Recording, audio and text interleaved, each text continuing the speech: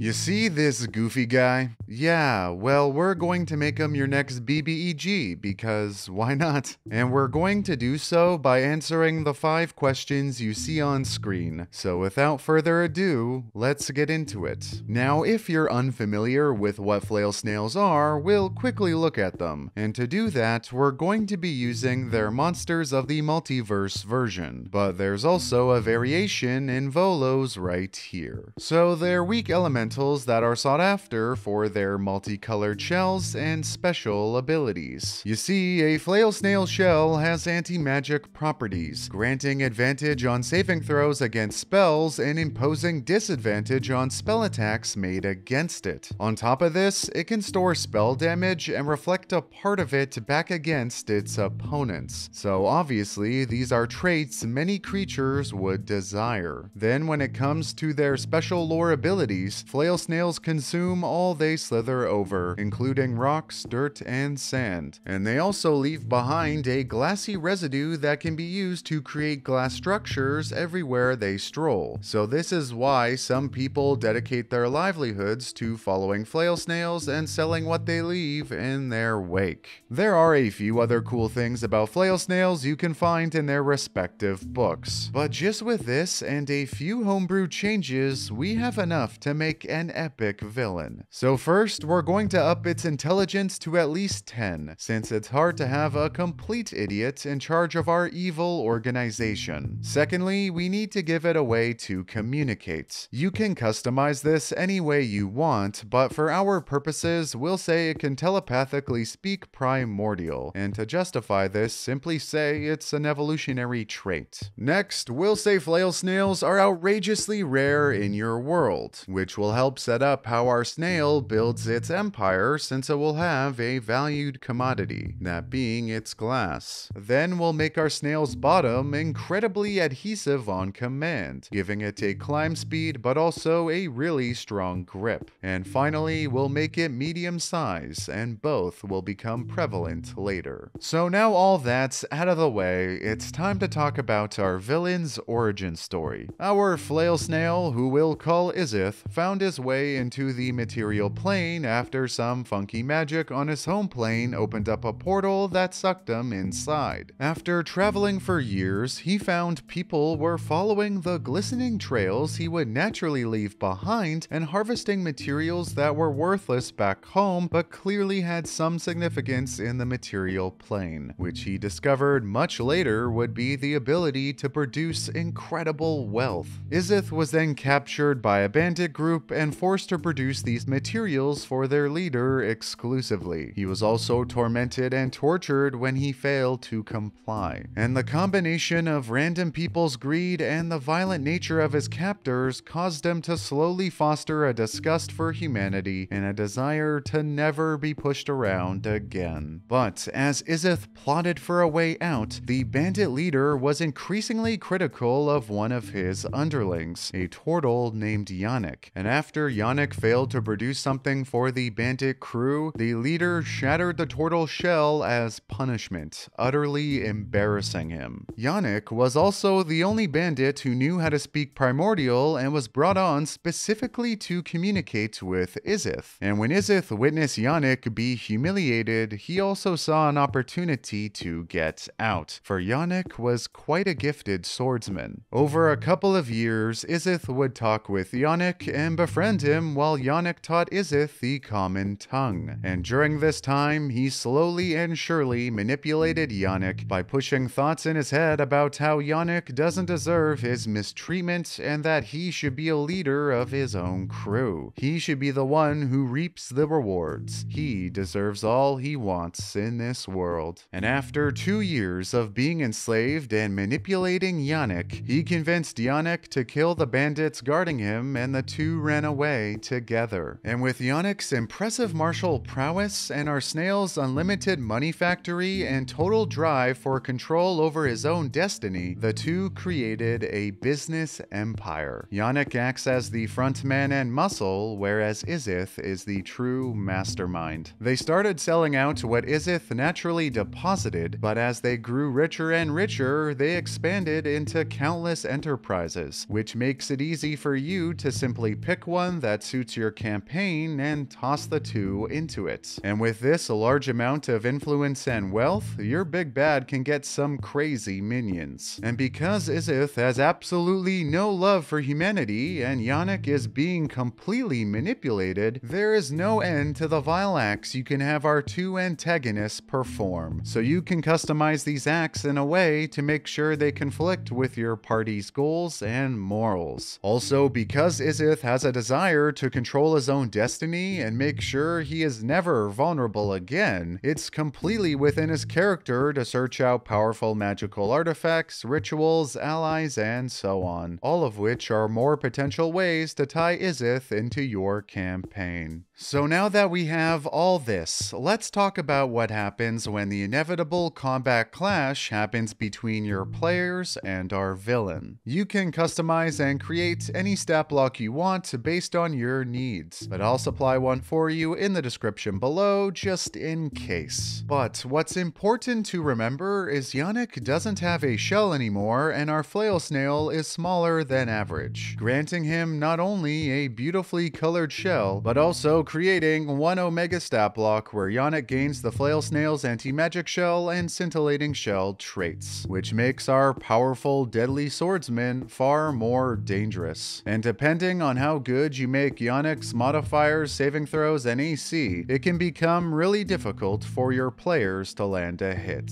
And if you give your swordsman legendary actions and resistances, oh boy does he become a badass. But this two-body Megazord build also creates more engagement for your players because they can choose to spend an action to try and rip the snail off of Yannick, so fighting him is much more manageable, since Yannick will become weaker in pretty much every regard. And so with the crazy mechanics, wild origin story, easy integration, and totally absurd outward appearance, this is a villain that can pump tons of fun and shenanigans into your D&D campaign. But that's just one way of using a Flail Snail in your Dungeons & Dragons campaign. And if you do use this in your future games, make sure to let me know how it goes. Also, of course, I'm always accepting challenges, so feel free to leave them below. Thanks for watching and indulging my hidden nerdy side.